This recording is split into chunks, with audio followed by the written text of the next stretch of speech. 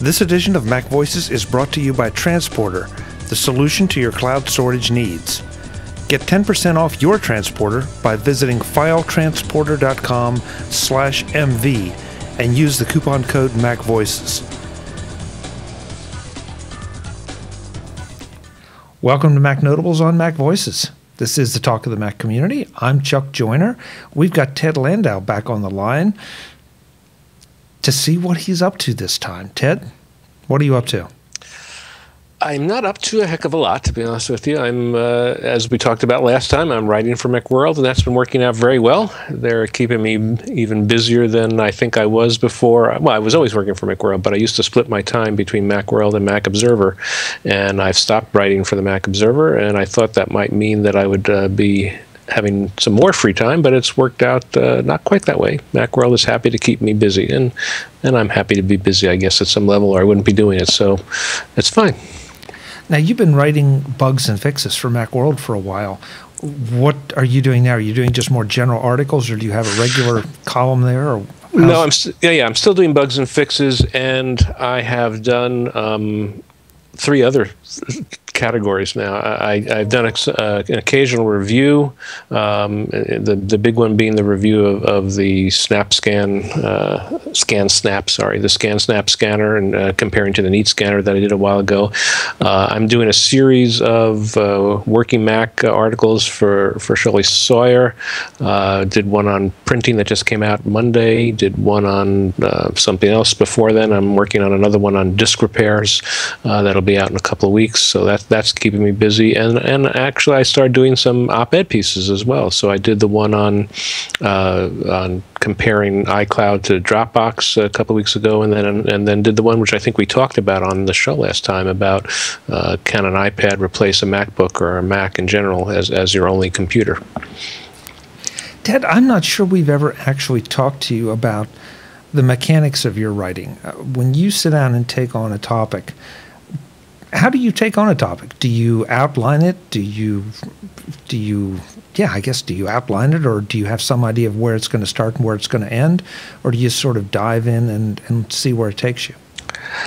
I don't know if there's just one way that I do it, but the most common thing that I do is I have an idea in my head. Somehow or other, either an article that I read on the web, or a TV story that I saw on the news, or just a conversation that I'm having, sometimes a conversation with you, actually. It's occasionally happened where in the course of conversation I say something and I say to myself, gee, that I've never actually written that out before. That could develop into a good article. And so I have some idea of what a good article idea would be, and I think about it in my head only at first, and then it's time to put it to paper, and that's the critical moment, because many of these ideas that sound wonderful in my head die on the paper. As soon as I try to write them, I discover, oh, this is going to take much too long to write, or really there's nothing there to say that hasn't been said before, or it just seemed good when I was thinking about it. So and when I initially write it to paper, typically what I'll do is what I sometimes refer to not very pleasantly as vomit mode, where I just try to transfer, without thinking about the style of the article, whatever was in my head to paper, just to get it down there and see, like I said, how it's going to look. And then once that's there, then I start working on rewriting it. And that is usually the hardest part. I rewrite it both for style and also for research, because often often you say things, and sometimes even on the show, that pass as okay when you're in casual conversation, but when you're writing it for an article that you hope is accurate, maybe not. So you might say, well, I'm sure Apple's laptops sell much more than their Macs, or than somebody else's laptops or whatever, and everybody nods their heads and says, yeah. But then I write that out in an article, and I say, what if that isn't true? I really need to document that, and before I make an assertion like that, find out which. And so I spend a lot of time at that point searching through the web and making sure that wherever I say something that I believe needs some factual backup to make sure that's true, I get the backup that's needed, and wind up adding often a lot of links to the article. And then once that's done, then I go through it a few more times for style. because no matter often I will wind up actually reading it sort of semi-aloud to see if it has any sort of conversational style and any sort of interesting voice to the article beyond just laying out facts there. And depending on the article, it could actually go quite fast. I mean, sometimes from step one to the finished article can be less than a day, and sometimes it can be a week or more. It depends upon what we're doing. It surprises me that I've never thought to ask that before. And it surprises me to hear that you do that many passes through it, not because the articles don't reflect some quality, but just I think of you as such an organized thinker and an articulate person here as we have our conversations on the show. And so the fact that you go through it so many times interests me a lot. Oh yeah, absolutely. That there's the idea that your own stuff doesn't need editing is just a total fallacy, fantasy, whatever. There isn't an article that I've written that hasn't been improved by reading it over, and sometimes it hasn't been improved enough because I haven't read it over enough. It occasionally happens that I post something and I say, "Oh my God, I should have read that over a few more times before it actually got posted." Well, we all do that, I think, to some degree. No matter what you do, no matter how many times I edit a show, maybe I could have tweaked this, maybe I could have fixed that. So, yeah. Well, like they say, real products ship. At some point, you just got to say, time to set it sail. And you're always your harshest critic. No question. Ted, how about, since we're on this topic, and at the risk of maybe asking the same question a different way, do you have any particular methodology when it comes to reviewing a product? You just mentioned the Scan Snap and the Neat Scanner. Do you sit down with a list of things that you do, or is it sort of an unofficial list in your head, or do you just start to use the product and let the pros and cons? Usually, I start to use the product, and to be frank and or Ralph or whatever we want to be here. I don't like doing reviews much anymore for just that reason. I got my start in writing for Mac as a reviewer. Probably the first, 20, 30, 40, 50 things I wrote were reviews. And so I'm always grateful to them because I probably wouldn't be sitting here today if it wasn't for all the reviews that I wrote. But I've gotten to a point now where they're the least fun things for me to write because a good review, or one that at least passes my criterion for what I find acceptable for me to write, requires an incredible amount of work.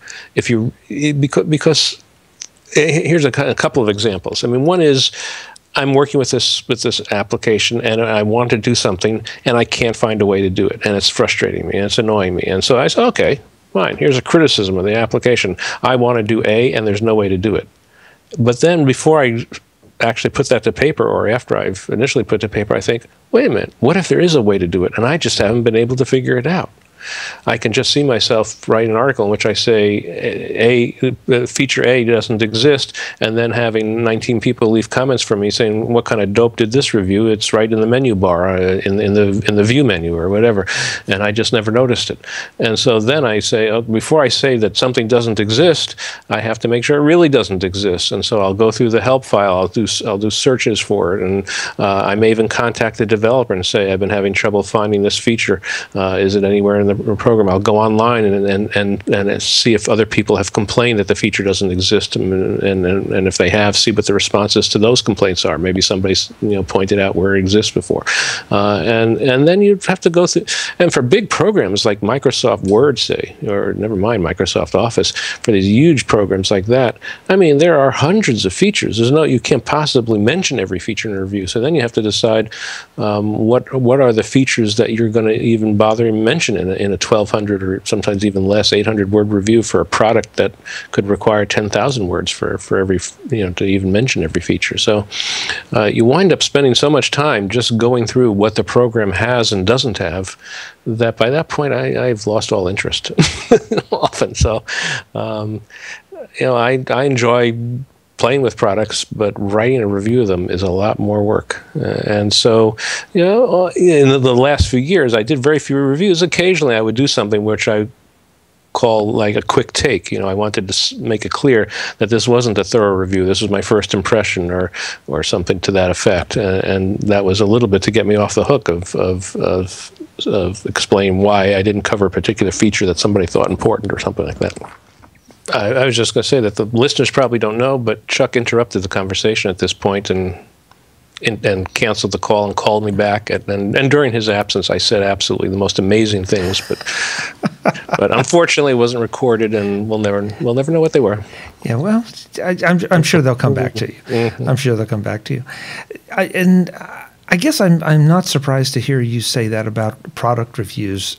It's a strange thing that seems to be happening. We all want more product reviews, but the trend toward product reviews seems to be getting shorter. There was a time that a product review could go on for a page and a half or 2 pages, depending on the product, and now it's 2 or 3 paragraphs and a conclusion.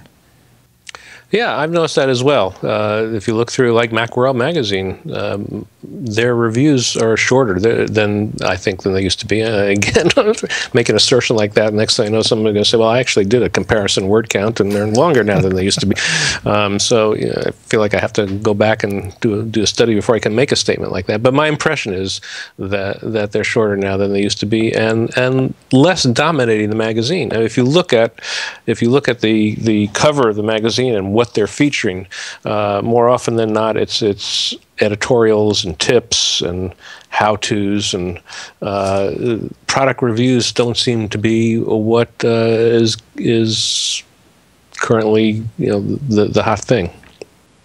And I'm a little surprised because there's so much competition out there for different products, and I guess maybe it's one more trending toward a less technical audience and a more general audience, because I like to go through and start doing like little checklists of which product has this, which product has that key feature, so that I'm making, at least for me, what I think is an informed decision.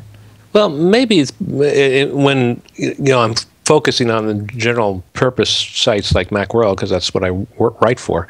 But maybe part of the answer is that sort of information is available. It's just not available anymore as much on sites like Macworld. But you can search on the name of a product that just came out and probably find, if it's some photo application, say some iPhoto competitor or something like that, there'll probably be some site that's devoted to photography apps that does nothing but review photography apps. That's their whole purpose of existence, and they're on top of it.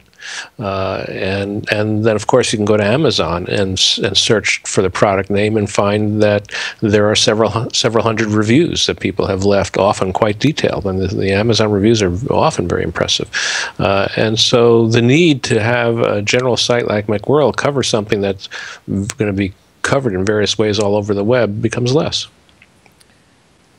Yeah, but there's still that credibility thing. The Amazon reviews are great, and if you take the time, you can sometimes start to learn certain reviews for certain classes of products. They've made it a second career out of reviewing for Amazon. I don't know. But there's still that thing about establishing a relationship with a Ted Landau or a Chris Breen, the reader-writer relationship, and having a certain amount of faith that if Ted says this is good, then it's probably good. And if Ted says this is really bad, then I want to stay away from it. Yeah, and there is still some of that, especially for new big products like Apple. Especially like when a new iMac comes out, inevitably you'll see David Pogue and Chris Breen or whoever is doing it for Macworld, and all those people who have often been seated with the hardware weeks before it came out, coming out with their reviews of what the product is like, and so that still exists, but for a lot of products, much less so. Do you think the web has fostered a lot of that, Ted?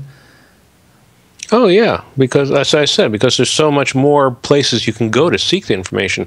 Back in the days before the Internet, there were like 3 or 4 or 5, whatever, major Mac print outlets. So there was Mac Week and Mac User and Macworld and Mac Today, maybe a couple of others, half a dozen, say. And then there were some user group newsletters that were popular, like BMUS and so on. And that was basically it. I mean, you could go through a dozen sources of information, and you probably had everything that was available, other than through word of mouth, that you could want to know about a product. And these days, that's not even close to being true. I mean, you go online and search for whatever the latest version of Microsoft Office, and there'll be probably several thousand places that talk about it. Yeah, I guess the access to information, you're right. I hadn't thought about it exactly that way, but you can go, and if a publisher, vendor, software author, manufacturer, if they're smart, they'll make a lot of that stuff accessible for those of us who like to pore over the specs and all that, and then, you know, feature sets. And I'm glad there's still a place for the opinion pieces and the credibility. So. It's been, actually, speaking of opinion pieces, it's been great having an opportunity to do opinion pieces for Macworld. That's a positive shift for them, I think, that I wasn't totally aware of until I brought it up. You know, I had done a lot of op-ed type stuff for Mac Observer, and when I left the Mac Observer, I went to Macworld and said exactly that. I said, you know, is there any opportunity for me to do op-ed stuff for Macworld? Because I've never approached them about that before. And they said, sure, we're looking for that now. And sure enough, as I started going through their homepage every day, looking, you know, checking things out, there are several op-ed pieces a week that they're now posting, and it's a very different emphasis for them, and so that's worked out very nicely for me as well. That's good. That's good. I knew you'd find some place. You couldn't just keep all that knowledge and wisdom stored up. Oh yeah, I could. But as it turns out, I haven't done that quite yet. This edition of MacVoices is brought to you by Transporter, the solution to your cloud storage needs. Transporter provides you with a private cloud that you control, but that can be shared with anyone and accessed on any of your iDevices. One of the great things about Transporter is the cost. You know what you're going to pay when you buy, and know that you will have no monthly fees at any time. Share as much data as you like with as many people as you like at a known fixed cost. Your files are online and in the cloud quickly and easily. Just copy what you want to share, photos, documents, whatever, to your transporter, and they are immediately available to your iDevices or to anyone you choose to share them with. Get 10% off your transporter by visiting filetransporter.com/MV and use the code MacVoices. The transporter is available from all your favorite retailers, but you only get the 10% off if you buy from the website. Thanks to Transporter for sponsoring this edition of MacVoices. Well, let's see if we can tap a little bit of that now. Maybe I'd be interested in gazing into your crystal ball. And here we go with my disclaimer, but we're going to stay away from rumors and all that, because 99% of the time they never come true, and they're more science fiction than anything. But well, just a second, I have to make a note of that on my iWatch. Okay. Yeah, thanks a lot. Well, I don't know that the iWatch is a rumor. It's more maybe the kind of speculation, but that's a good place to start, Ted. I guess, you know, wearable computing. Is it? Do you think it's a reality? Do you think it's needed? You know, that's one of those things that I never really pass judgment on until I see the product. My initial response to an iWatch was, oh my God, that's not what I need. I already have an iPhone in my pocket and an iPad that I carry around as if it's tethered to my arm, and a MacBook when I want something beyond that. And now people are talking about having an iPad mini and an iPad for when you want the ideal size, and I'm thinking, what, you know, how many different things am I going to make use of? And maybe maybe the answer is that that's not for me, and maybe maybe the iWatch is for somebody who doesn't want an iPad and thinks that the iWatch is the better way to go, so they don't have everything.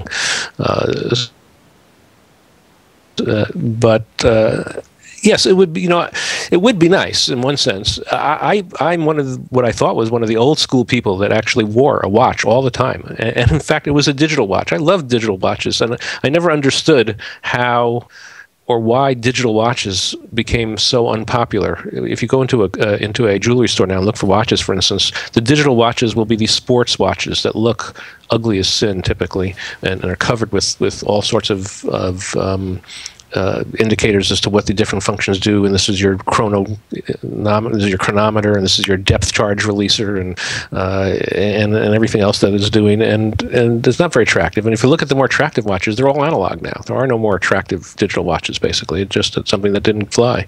But I always had the nicest one I could find, and not too expensive. And then recently, the one I got broke, and for the first time, I decided not to run out and get another one. And I said, I'm just going to try to survive with my iPhone. Pull my iPhone out of my pocket when I need to know what time it is. And that's what my son does. That's what a lot of other people I know do. I said I'd give it a try. And so far it's worked pretty well. I have probably it's been about 8 months now since that happened, and I haven't had any great urge to replace my watch. But it's still nice to be able to just flick your wrist when you want to see the time. And if I could do something else useful besides check the time, that would be nice too. I'm just not sure yet, because I can't see what it is, what those useful things are that I would do with an iWatch that I would say, boy, the watch is the best way to do that. And my iPhone's going to wind up staying in my pocket a lot more often now that I have an iWatch on my wrist. Ted, I guess much to my surprise, when I started thinking about an iWatch, looking at the Pebble that is already out there in the wild, and I love my iPhone. Do not misunderstand, but there are times that it would be nice to be in a situation where I didn't have to be hearing everybody else's phone ring if it were just vibrating on their wrist to let them know there's a call. There are times that in a noisy situation or whatever, I would like to be able to know that I've got a text message or a direct message on Twitter or something by a vibration on my wrist that I could glance down and look at, as opposed to having to pull the iPhone out. So I was surprised that I could see it. I don't know. It's going to be interesting to see if it's ever implemented and how well it could be implemented. But I do think there's a possible use case here. Oh, it's possible. Yeah, I said I have to wait and see. But I certainly wouldn't want it to be something, now that you're mentioning the vibration thing, where it is another device that you have to worry about turning off when you go into a movie theater, for example. Because there's enough trouble with the phones. If we now have people, especially if they light up, can you imagine if everybody in the movie theater has some sort of iWatch that lights up every time they get a text message? It'll look like the night sky in the movie theater. So. Yeah, well, does the Pebble have a paperwhite display? I don't recall. I haven't looked at it that much. I'm not sure either. Okay, so we started with the iWatch, but how about just any tech in general? And we can limit it to Apple or not, as you see fit. But where are we going? Well, the Google Glass certainly has made a large impression in the last couple of weeks, and I've been looking at that, and I think it's quite neat, to use a trite word there, one that I would never use in an article I'm writing. But again, I have my doubts about it. The main thing I have my doubts about, not so much what it does or doesn't do. Right now, I think I tweeted when it first came out that it looks like little more than a hands-free camera, which it certainly is. It looks like it could be a very nice one, but it does more than that. It connects with Google. You can search things. You can actually, as I see from some of the promos, it looks like you can actually interact with what's in your environment and look at something and say, what is that essentially? At least that's the goal if it isn't already doing that. And so it can do some useful things besides being a camera. I was being a little bit snarky, I guess. But there's a part of me that just is uncomfortable with the idea that you're always on. It's bad enough to have an iPhone in your pocket, but to actually be wearing something that you are never disconnected from the internet, that you can be getting messages every second that you're wearing the glasses, and that almost even worse than that is that when you're interacting with somebody, you may not be really there anymore. So you could be talking to someone who's wearing a Google Glass, and you think you're having a conversation with them, and actually they're attending to what's on their Google Glass screen. And again, that can be bad enough when I've seen situations where people are conversing with each other and staring at their iPhone at the same time, and at some point someone might get annoyed and say, "Put the iPhone down and actually look at me when you're talking." My wife has been known to say that, actually.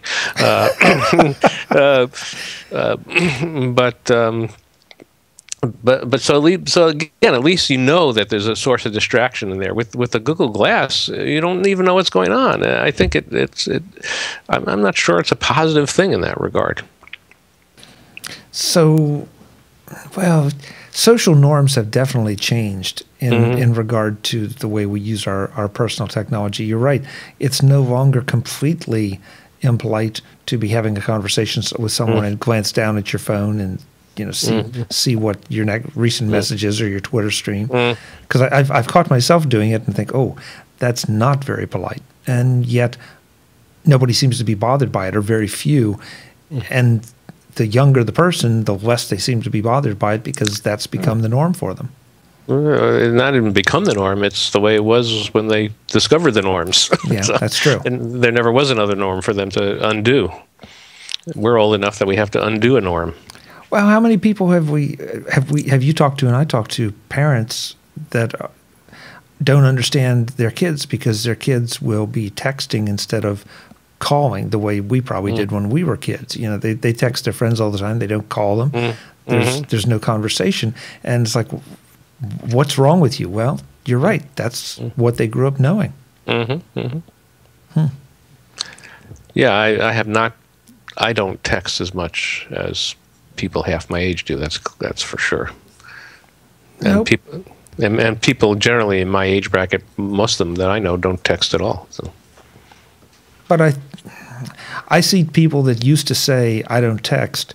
Now they're texting. They're finding that there's a benefit to that time shift, and it's, at least in some circles, maybe a little more convenient than email, or a little faster than email, or something. I don't know. Yeah, it has its advantages. I mean, it's less intrusive. That's when I use it. There are times when I don't want to interrupt somebody by having it be a phone call.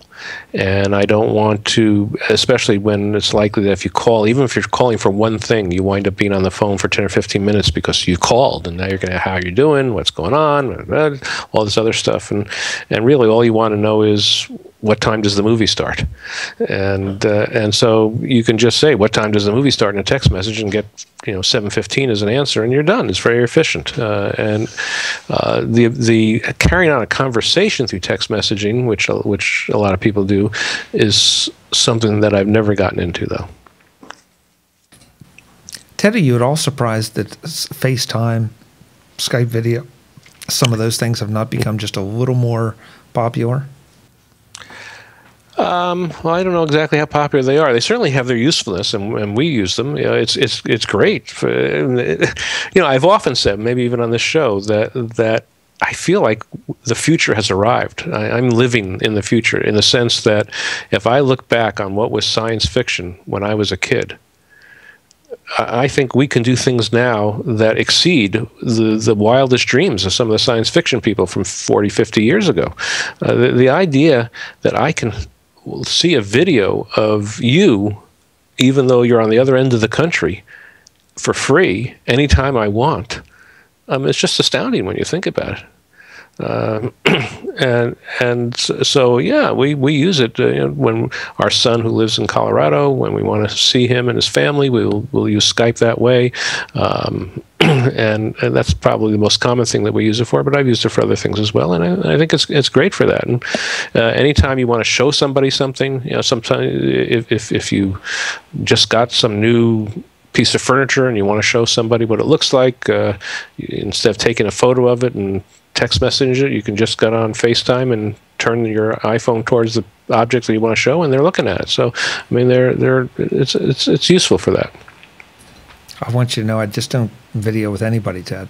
Oh yeah, well, I won't say what you're wearing on the air. Yeah, thank you.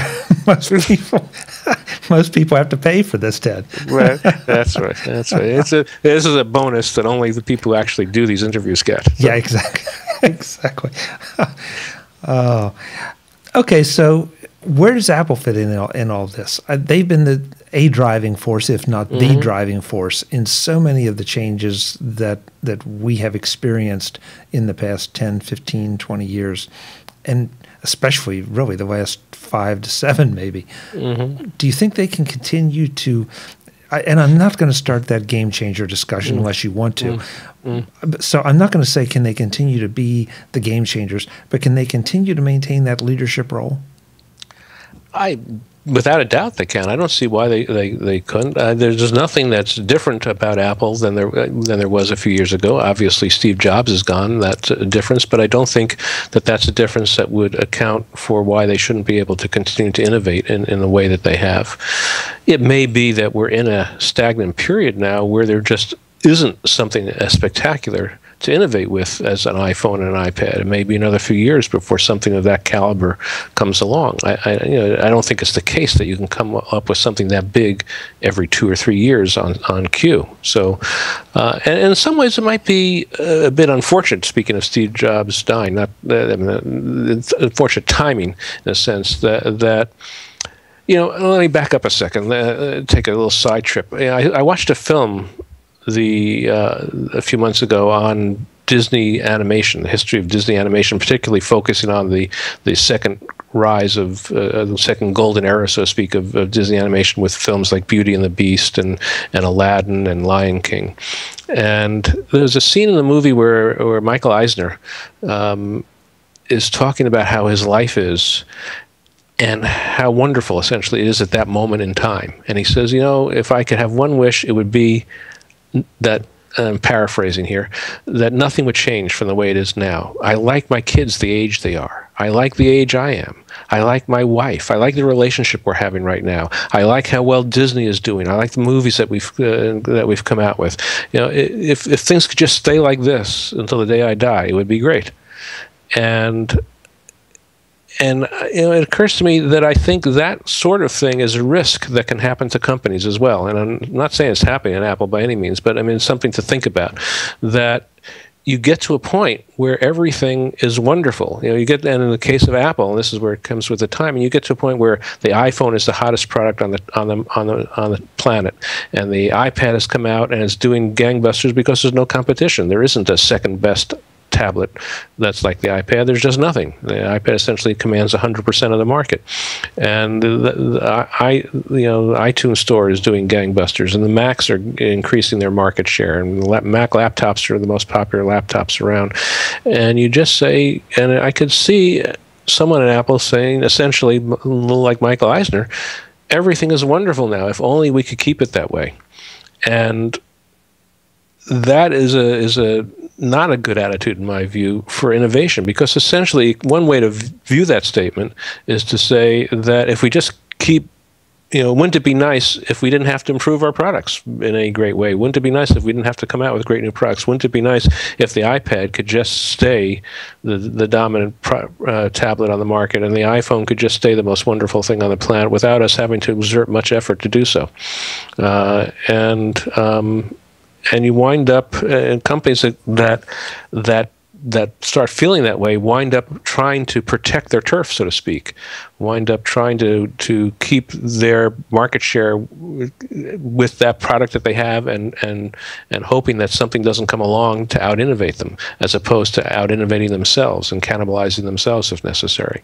And so I think that's a danger when you're that successful, that you just say, I'm so successful that I'm against change, because any change is likely to be for the worse, because how can things get better than they are now?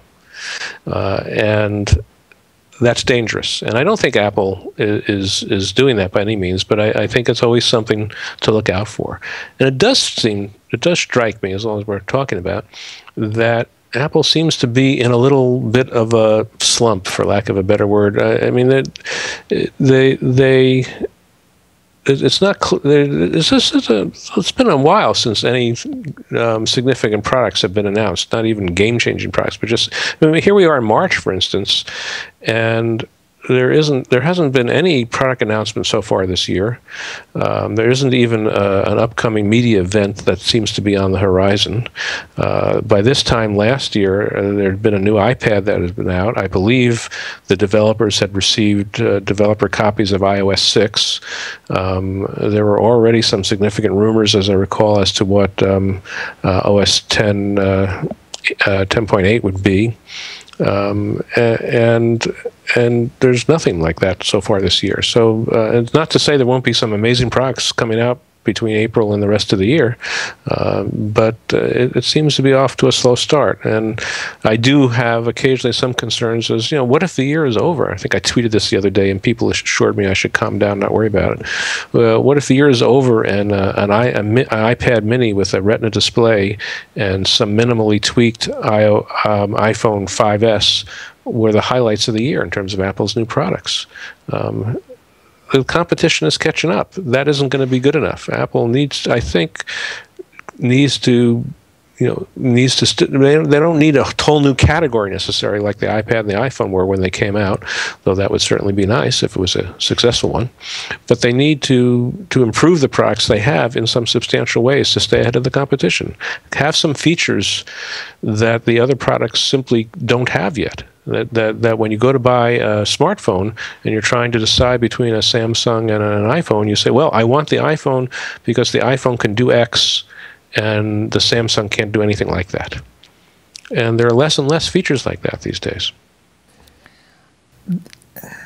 I'm going to play devil's advocate because I agree with everything you've said, but I also think that there's a danger, and Apple's been able to avoid it to a large degree, a Microsoft Word.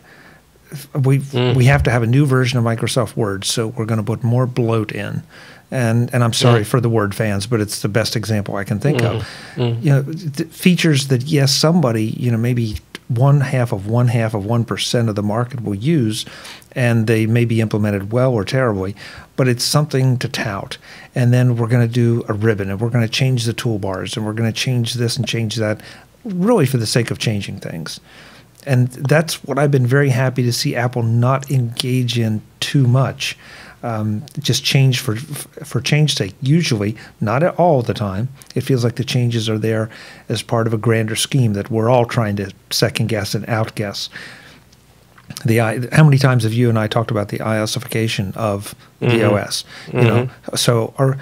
Even though Tim Cook says no, that's not what we're doing, or we're really not looking in that area, you and I are sitting here saying, well, sure does look that way. So I guess I'm not as dissatisfied with the pace of things, maybe because it's nice to have my credit card cool off for a little while. But at some point, I just don't want to see change for change's sake. I want real features. And if there are no real features right now to have, then don't pretend that they're real features like some hardware and software companies do. Oh, you're not playing devil's advocate there as far as I'm concerned. I totally agree with you. To come out with the equivalent of redesigning the toolbar is not going to be something that's going to sell more iPhones. And change for change's sake is not what I'm talking about. I'm talking about some honest-to-goodness new worthwhile features. And if you can't come up with those, then don't do change for change's sake. I agree with you. But there is a sense in which, again, I feel like the competition is catching up. There's no doubt about it. The tablets today are better than the tablets were, the non-Apple ones are better than they were a couple of years ago. And Samsung's smartphones are getting some rave reviews. And people from Guy Kawasaki on down are arguing that in some sense they might even be better than the iPhone. And so Apple has to be feeling some of that heat. They can't be content to say our iPhone, right now is fantastic and we're not going to just do change for change's sake, which I don't want them to do, and so we're just going to keep making the same iPhone. And in fact, it's not even clear to me that Apple should limit itself anymore to one major new upgrade per year for these products. This year it's the iPhone 5, then it's the iPhone 5S, and the iPhone 6, and they come out at a pace of one per year. I'd be actually in favor of Apple considering coming out with upgrades more often as they make sense. Again, don't come out every time there's some minor change to your phone. It doesn't require a major upgrade, but twice a year even wouldn't be out of hand for some of these products. Apple was sort of moving in that direction with the iPad last year, where they came out with the iPad 4 together with the iPad mini at the end of last year. And I thought that worked kind of well. I could see where it could be useful to come out with an iPad update twice a year. It gives them more flexibility. It gives them more ability to react. What if Apple comes out with the iPad 5 and then the next day, say, some other company, Samsung, say, comes out with a great new feature that you want to have in your iPad? Now you have to wait a whole year under traditional plan before there's any hope that you're going to get that in the iPad. And you have to watch while Samsung gains market share for a whole year because they have this great new feature that the iPad doesn't have. Well, maybe Apple needs to start thinking about if something like that happens, they have to react more quickly than that. Agreed.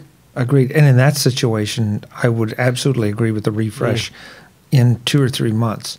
The iPhone, we've had this discussion. The iPhone is a little bit different animal because we're all locked into these contracts. And if there's one thing I'd like to see, I'd love to see Apple throw a little bit of its muscle around. And even if you knock it down to a 1-year contract, or you guarantee me an upgrade fee that is not a full-blown subsidy, that would be, in my opinion, very, very good, because I know plenty of people who hesitate. They have been, up to this point, switching every other iPhone because they're waiting for their contract to be up. And the carriers haven't always given the subsidized or even a partially subsidized price.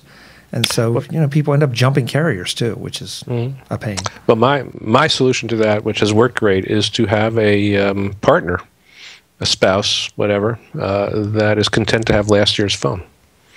And so what we do, Naomi is happy to have the phone that I had for the previous year, so I get a new phone every year. I give her last year's phone, and since we're only getting one new phone per year, and there's 2 phones. Every time we get a new phone, it's a 2-year contract change, and so we can get the discounted price. And it's a beautiful system, but it requires somebody else to participate with you for that to work. You aren't suggesting that I get married, are you, Ted?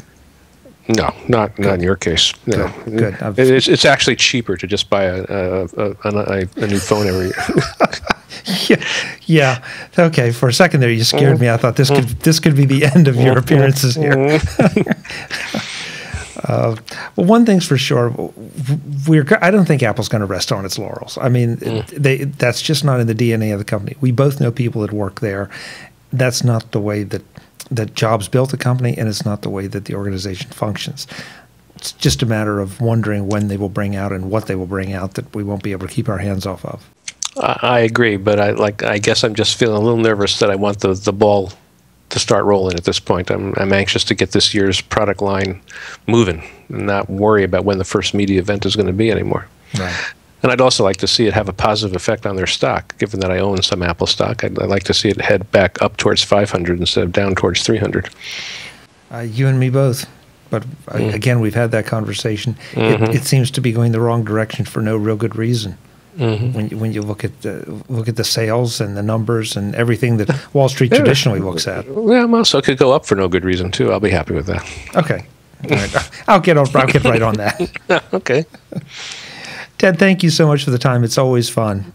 Okay, yeah, it's always fun to talk to you, Chuck, and I'll look forward to it next time too. Same here.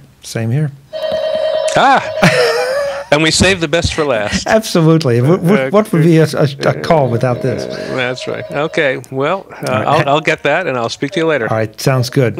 Okay. Folks, we'll be back with more from Mac Notables on Mac Voices. I'm Chuck Joyner. He's Ted Landau. Thanks for listening. Visit MacVoices.com for links, show notes, to subscribe, to connect with Chuck on Twitter, app.net, Google+, Facebook, and for more Apple, Mac, and tech-related shows, including Mac Voices, Mac Notables, the Mac Jury, and the Mac Voices Briefing. Advertising handled by Backbeat Media at backbeatmedia.com.